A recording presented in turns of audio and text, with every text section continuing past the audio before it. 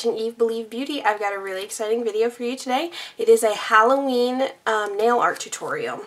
I have already created a swatch for you. Hopefully it shows up of what we're going to do. So this is kind of just a rough swatch, but this is the design that we're going to be doing. It's a gradient and stamping tutorial. So yeah, I'm just going to jump right in and show you everything that you need. So the first thing you will need is a base coat. I am using this one by Nail Tech. It is the Intense Therapy Formula 2, but you can use any base coat you want. You also need a top coat. This is Seche Vite. This is by far my favorite top coat, especially for stamping. But like I said, you can try any top coat you want. Just try and find one with a soft brush. I will also be using a plain white polish. This is just one by Wet n Wild, and this is called French White Cream. And yeah, just pretty simple. You can use any white. And I'm using a black. This is also by Wet n Wild, and this is Black Cream. And then I need a dark purple, and this is going to be tough to show up on camera, but this is an almost black dark purple, and this is by China Glaze, and it is called Crimson. Don't know if you guys can see that, but that's a beautiful, really deep purple color. You'll also need a medium toned purple. This one is by ORLY, and it is called Charged Up. And like I said, you guys can use any color combination you want. And this is another one by ORLY. You're going to need a bright orange, or any Halloween orange, I guess. And this one is called Melt Your Popsicle. And you're going to need a glitter. I'm using this really fine milled glitter. This is kind of going to represent stars, so I tried to find one that was really what do you call it? Micro glitters. And a holographic one is a plus. This one that I'm using is by China Glaze, and it's called Fairy Dust.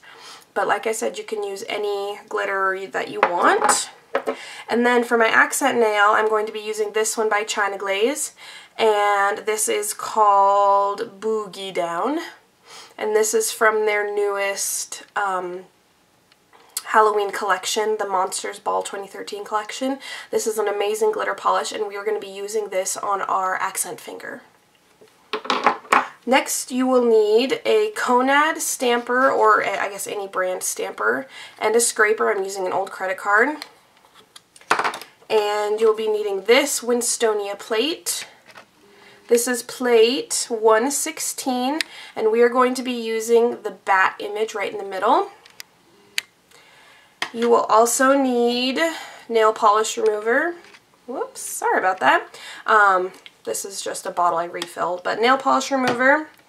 You'll need some makeup or cosmetic sponges, some scissors to cut up the cosmetic sponges. I'm using this little tin. We're going to put nail polish in this. You can use like a paper plate or a piece of paper or anything you want. You will also need a Q-tip, or I'm sorry, I cannot film today, my goodness. Toothpick. Thank you. This is a long day for me. And you're going to need some Q-tips also. And some cotton rounds or cotton balls. I like using the cotton rounds because it tends to get less linty and stuff when we're doing the nail art. So that is all that you will need, and I'm going to jump right back in with the tutorial, so stay tuned for that. So the first thing we're going to do is apply our base coat.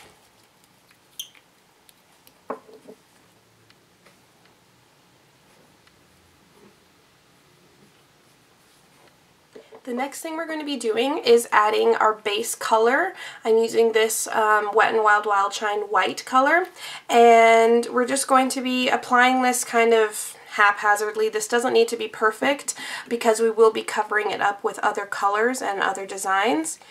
So if it's a little bit patchy, that's just fine.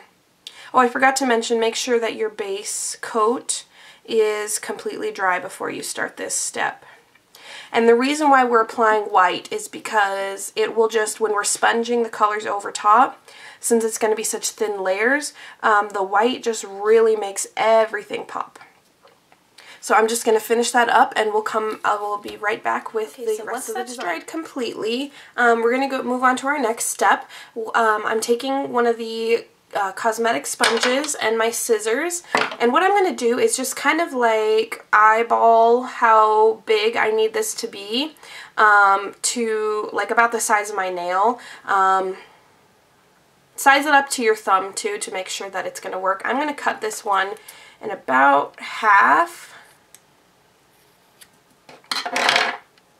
and this should be about the perfect size for me to do all of my nails with. And what we're going to do is take our tin or paper plate or whatever, and we're also going to need to grab our toothpick, and we're going to take our three main colors, which was the dark purple, the medium purple, and the orange. And what we're going to do is first open all the bottles up.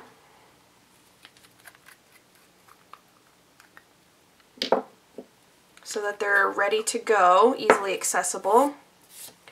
And we're just going to put a drop of each color in the tin. Like one right after the other. And it's going to look like that. Then you're going to take your Q-tip, and this is an optional step. I just like to do this just to make sure that the colors are blended. And just where the colors meet, kind of mix it around a little bit, just to make sure that they blend well. And then we're going to take our cut up cosmetic sponge, dip it just like that, and we have the color like that. And I'm just going to use my thumb to show you. We're going to have the orange at the bottom of the nail and the dark purple at the top. And we're just going to start sponging it on. Do you see that? And we're going to need to do this for a few layers to get it opaque. Okay guys, so we're back, and I have done 2 coats of the gradient on each finger, and as you can see it's crazy messy around my cuticles, but don't worry about that, we're going to take care of that later.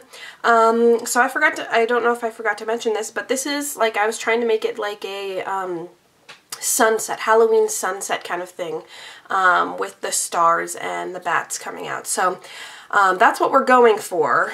Let me remind you of the swatch. This is where we're going to end up. Super pretty, right?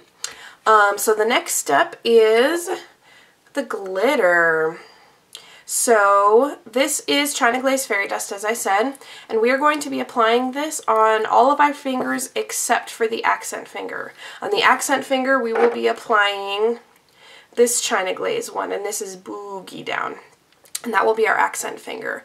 So I'm just going to go ahead and get to that, and I will be back. Oh, just to remind you, if you are using China Glaze Fairy Dust, this stuff is kind of gloopy, and it takes a crazy long time to dry. So I will be back when this is completely dry, which will probably be a long time. So here's what it looks like with the glitter. I decided to put a coat of the fairy dust as well as a coat of the Boo-gie down on my accent finger, just to give it a little bit more depth. And all the other fingers just have the one coat of the fairy dust. Isn't that just like gorgeous though, the effect that gives? It really does look like a starry night. So this is going to take a while to dry, so make sure it's completely dry before you start the next step. But yeah, I will just come back with the stamping portion. It's really windy and a little crazy outside, and I can't control the light. But anyways, let's go on through the next step. So the last part of this manicure is to put the bats on there. So we're going to have them kind of coming out this way, like they're coming out of the horizon a little bit. So for that, we're going to use this black nail polish, and we're just going to put the polish on the stamp, scrape with our scraper, and pick it up with our stamper. Make sure it's on there, it looks good. And then make sure that you line it up right so that they're coming out of the center. And so that's what it looks like. This one's a little bit off center, which I kind of like actually. It looks like it's like, I don't know, swooshing around from the side. So I am just going to do the same thing on all the nails except for the nail that we put the accent glitter on, and then I will be back to show you guys what that looks like. So this is what it looks like now that I've put all the stamps on. I really like this design. It's not quite complete though. As you can see, the cuticles look horrendous. They look like a murder scene or something. I don't know. So what I'm going to do is I filled this is just a cap to the nail polish remover, and I filled it with some nail polish remover, and I'm going to take my Q-tips and just dip it in the remover, and we're going to be cleaning off the edges. And this can be kind of time consuming and a little bit irritating.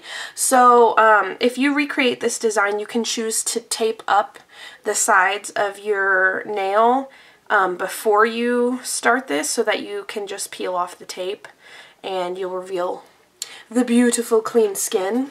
I decided not to do that because I'm running low on tape and I didn't want to waste it all for this manicure, so I just decided to just clean it up. I'm just going to finish cleaning up my manicure and then I will come back and we will talk about top coat. Okay, so I finished cleaning up around my cuticles and I also applied top coat to all of my fingers but my pointer finger, so I'm just going to show you how that is. I kind of wanted to show you what Seche Vite is like because Seche Vite is really gloopy, as you can see. And so for people that are new to Seche Vite, this might get really, really irritating. Some people hate Seche Vite for this reason.